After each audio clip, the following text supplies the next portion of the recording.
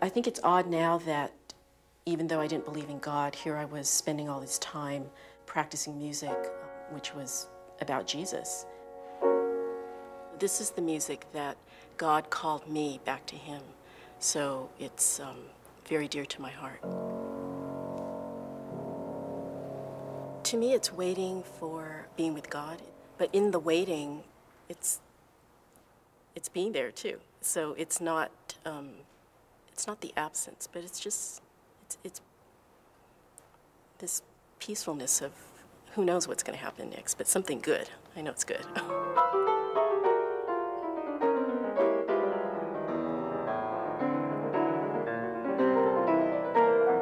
I was raised in a Christian family, but when I was in college, I started to doubt whether God existed, and I came to the conclusion there was no God.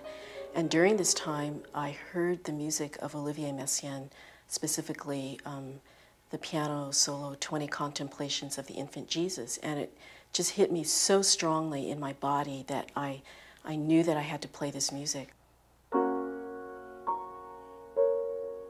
So I started to learn it, and while I was practicing this music and researching it, I found that my life began to change. I started to live in a different way.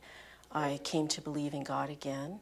I had a very strong longing for God. And it was really through the music, playing it and little by little searching for what this meant, which for me was about being quiet and spending time in solitude.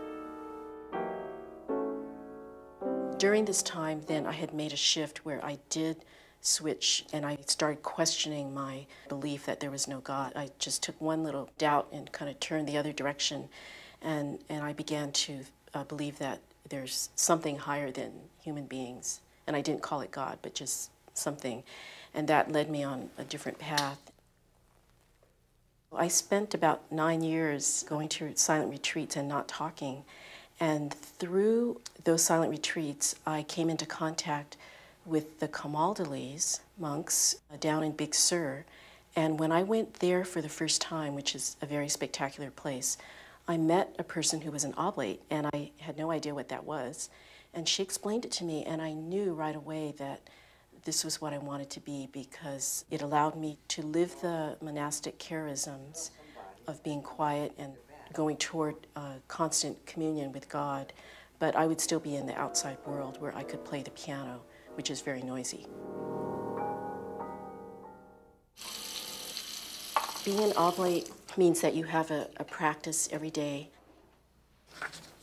They don't dictate to us that we have to do certain things. So it's up to us to find our own rhythm. When I was an atheist, I was looking for God. I wouldn't have called it that, but I would have called it truth. I was looking for truth. But now I'm so grateful that I found this community. You're singing, and this beautiful hair, and I'm just so regret not being at any of your concerts. Yeah. You'll hear me.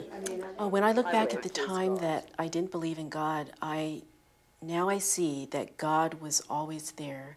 God was calling to me, and all I needed to do at a certain point in my life was turn around and acknowledge Him.